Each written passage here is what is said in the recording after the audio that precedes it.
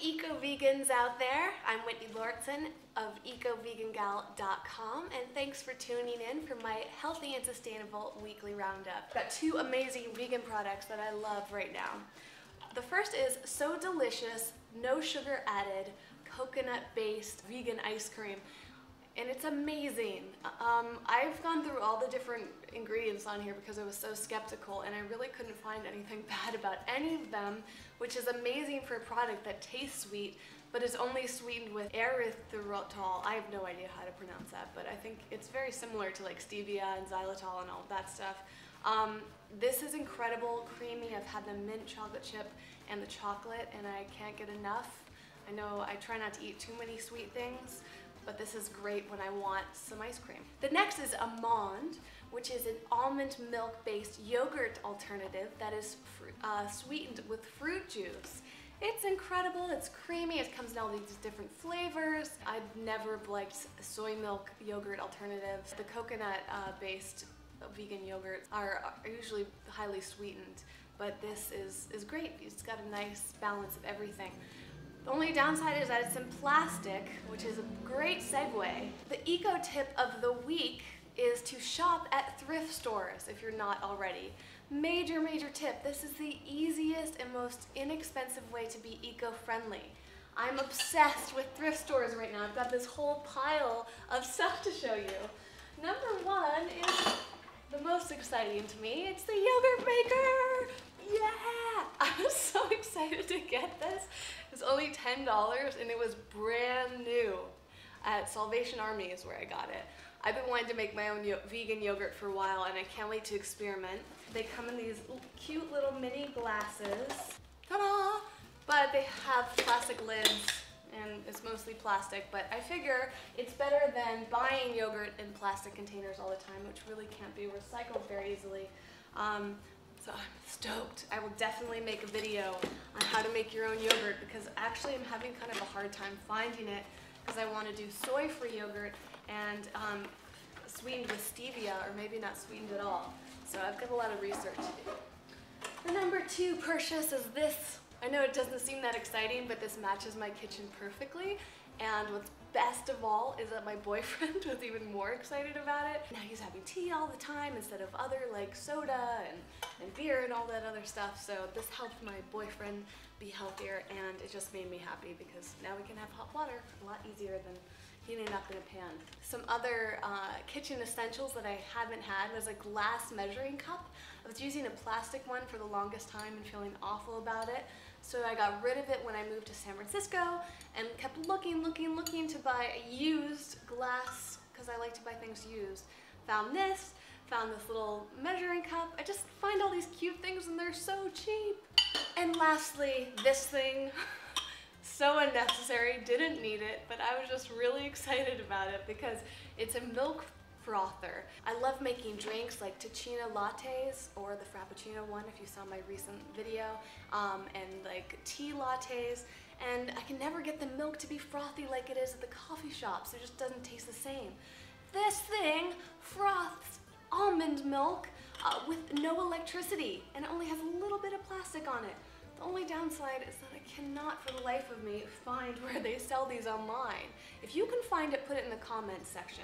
It's Insta Froth maker. I've been making almond milk, and I've used coconut kefir mixed with almond butter. Coconut kefir is another thing I need to talk about one day. I don't know, this gadget is just really fun, but unnecessary. My articles of the week tend to be kind of bummers, huh? But they're meant to be educational. The reason they stick out to me is because they're so shocking. This one is called Plastic and the Great Recycling Swindle.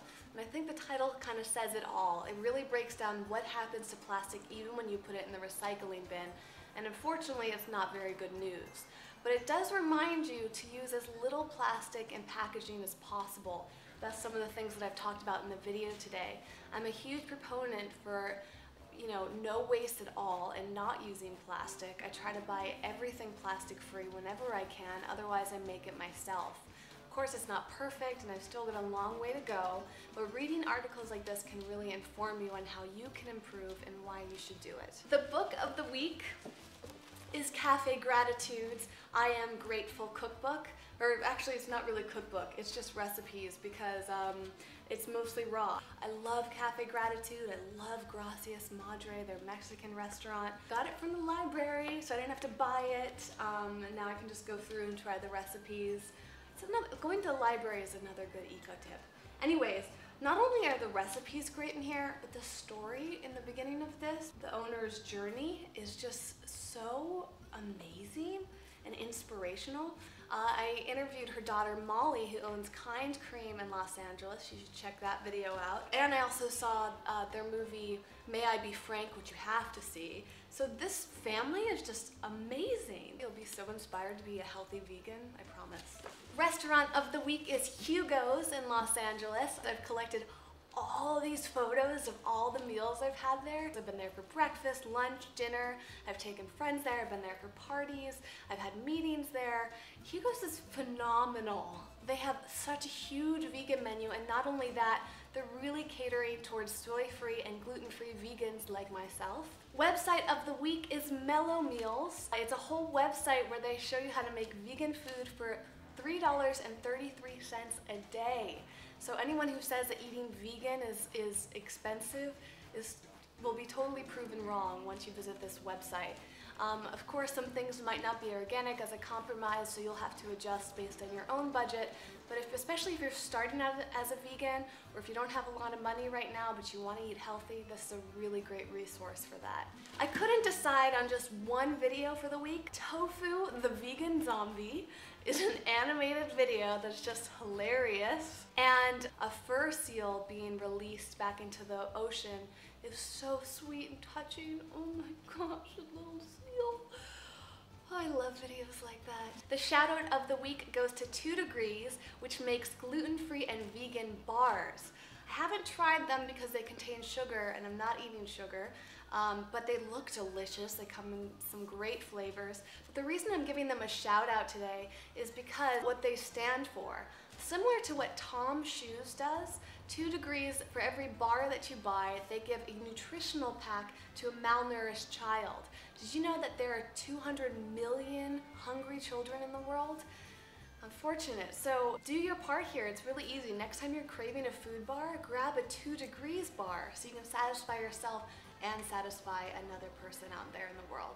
I'm changing up my format a little. Instead of the question of the week, I'm going to give the answer of the week. Wheat, and wondering what my perspective is on eating wheat as part of a healthy diet. That could be a really long-winded question, but the short answer is that I personally don't eat gluten because it makes my whole body feel bloated and uncomfortable. It just doesn't sit well with me. I've never been tested, so I don't know if I'm allergic to gluten or anything. I just believe that I'm sensitive. I've lost weight by giving up gluten. Not everybody does. And I feel a lot better giving up gluten, but not everybody does. So I feel like gluten is one of those things that you should probably try eliminating from your diet. The advantages is that it cuts out a lot of carbs. So I stopped eating a lot of bread products and baked goods and all of that unless they're gluten-free. It also helped me cut out a lot of sugar, so overall my whole health started to improve. But ultimately, you should consult with some sort of medical professional, be it a holistic doctor or a traditional doctor. The question of the week is for you.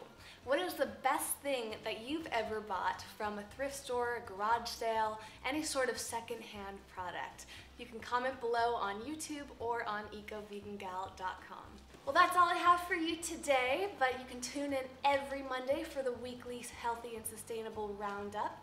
I also have a new video every single day. I've got video recipe, interviews, restaurant reviews, event coverage. I've got eco-vegan dog stuff. I've got my Eco-Razzi Good Gossip show on their channel. Best thing that you can do is subscribe to this YouTube channel to stay up to date. I also recommend that you follow me on Facebook and or Twitter because that's where I write several times a day, little blurbs, share articles, photos, videos, ask questions, really get a lot of engagement going, and you can interact with other eco-vegans out there in the world. Of course, visit EcoVeganGal for more information. I'm Whitney Lauritsen, and I will see you next time. Thanks so much for watching. Bye.